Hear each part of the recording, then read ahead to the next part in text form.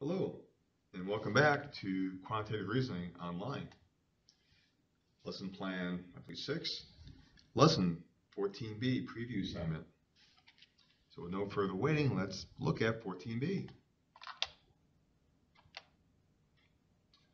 14B, taking aim at bias. Woo. Guess we're trying to keep it down to a dull roar. So let's take a look at it.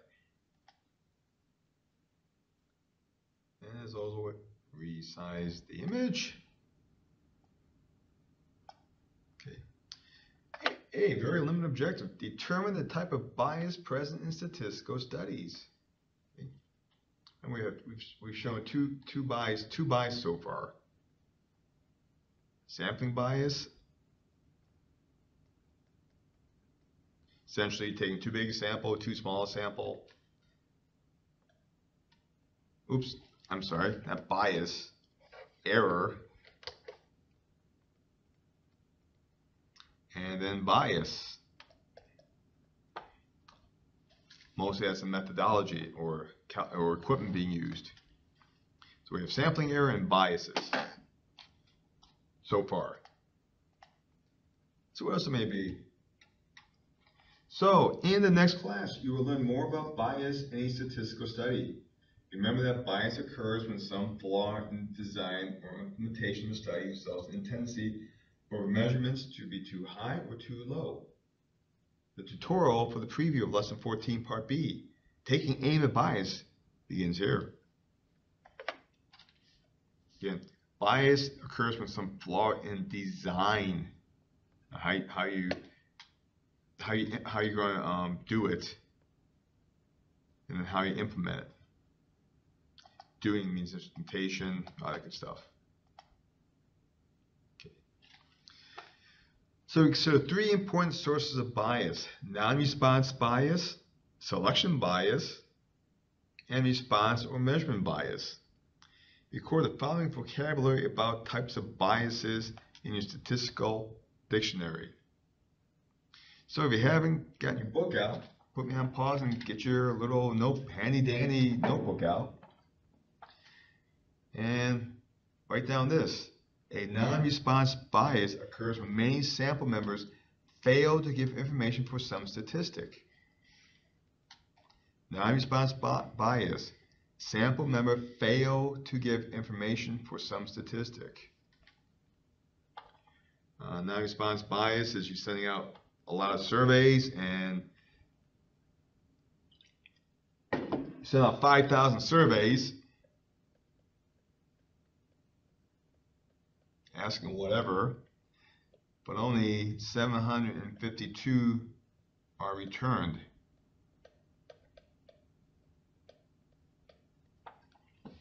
So that would be a non-response bias. Send out all these surveys, hoping a lot of data. Only 72 people returned it, and in that case, it's usually because they had some feeling towards what the survey was. If you didn't care, you just tossed it. If you got something you're passionate about and you responded, well, there you go. Non-response bias. Selection bias occurs when some group, so non-response. Selection bias occurs when some group of population members are more likely to be selected than others. Selection bias can occur in many ways. For example, sometimes researchers only gather members who are conveniently available. They're in your classroom, in your family, on your block, on your Facebook friends list. And other times, researchers gather volunteers, a self-selecting sample. In each case, the data will include selection bias. Okay. Researcher gather volunteers. Again, I ask volunteers to do the study. You may not get a good representative sample of the population with volunteers. So, self-selecting sample, convenience sample. And response bias or measurement bias occurs when the method of gathering data influences the observations themselves. This type of bias can occur because of bad measuring devices or when researchers somehow influence the responses that they are observing. So bad measuring devices, somehow the researcher influences. Maybe he holds his thumb on the scale.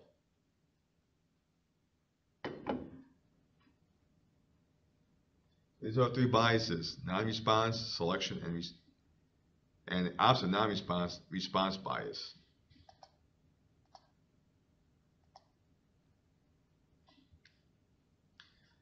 Okay, so let's review the prompt. In the following problem, we consider data gathering methods that may introduce bias. Okay, it should be noted that that it is not the researcher's job to influence data in an observational study. Customer service department of a high-tech retailer asks people who call them for help to stay on the phone to answer questions in a brief survey. Only about 30% of callers agree to participate. What would be the effect on the data that are gathered? Okay. So, customer service department, every time a lot of times you go online, you get, hey, are you willing to do a survey at the end of this phone call? Well, only 30% of callers agree to participate. So let's see, would there be no effect? The people who agree to participate may take stronger feelings than those who don't bother to take the survey and may introduce bias. The data will be more reliable because the customer service department is only taking information from people who really care about giving feedback. That kind of sounds like a bias also of some way. Okay. Either way, looks like B is the answer.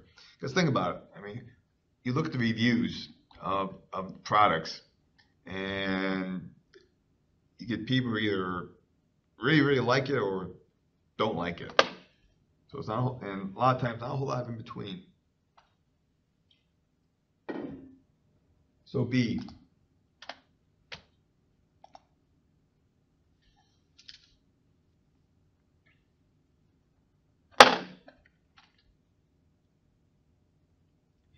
Yeah, definitely not more reliable.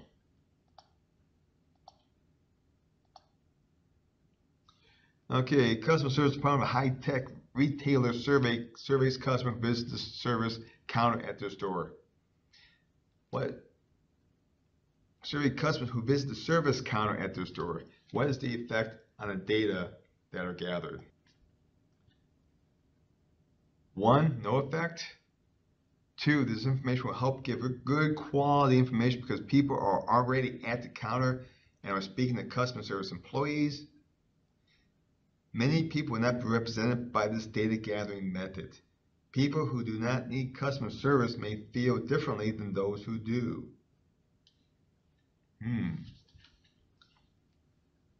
The customer service department of a high-tech retail surveys customers who visit the service counter at their store.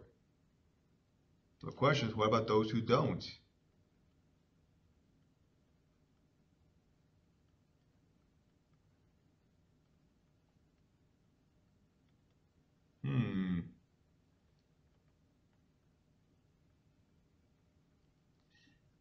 No effect. Method will help give quality information. Many people will not be represented. I don't know. I'm leaning heavy towards 3.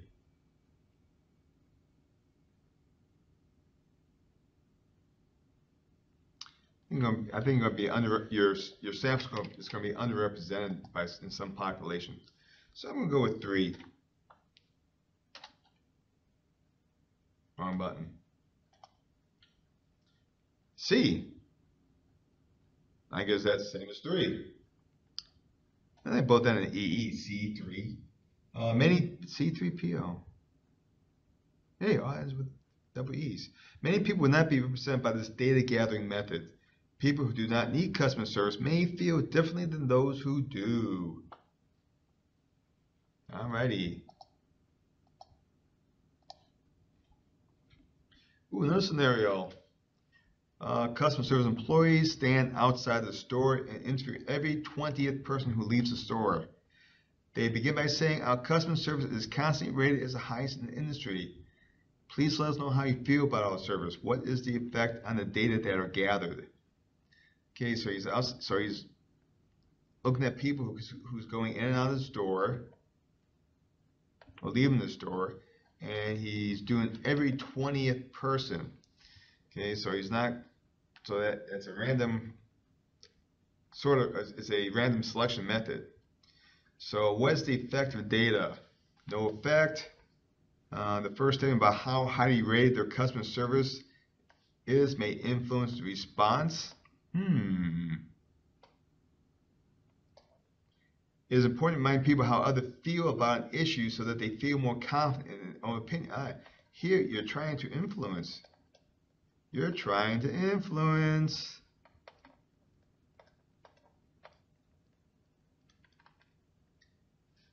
They begin by saying, our customer service is constantly rated as the highest in the country.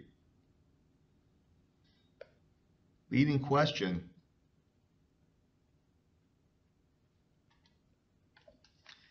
Yeah, it's a good sampling technique, but the question they used to do the survey with was a bad one.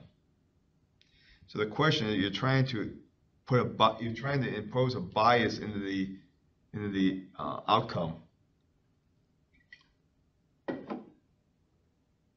So with B.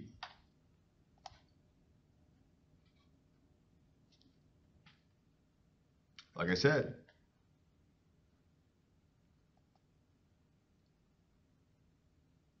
so the first thing about how highly rated their customer service may influence the response to the question. Definitely. Think about something you would like to know about students at your community college or the people at your workplace. Create a statistical research study that would introduce bias in the sampling method. Be prepared to share your scenario in class. Well, being an online class, that's not really practical. So think about it yourself. This is for your own personal response. Something you want to do, something you like to have looked at in either at your school here or your workplace, and think of a research study. Surveys are the quickest and easiest, but figure a way that would introduce bias in the sampling method.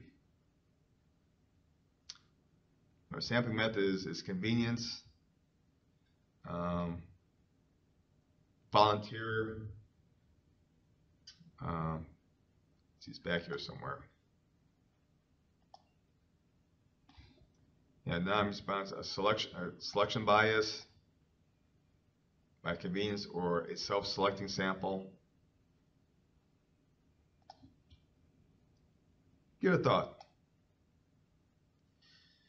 All right, let's see. How confident are you that you can determine the type of bias present in a statistical study? I was going to say somewhat for that one.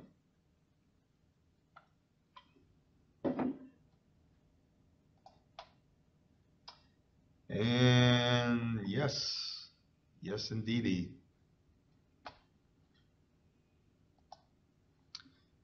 So that's the end of the interactive tutorial. Go back through it again on your own, get your the point for it. Think about that last question. Think about a study or on some question we want to have answered at your workplace or the school here, and think of a way to introduce a bias into it.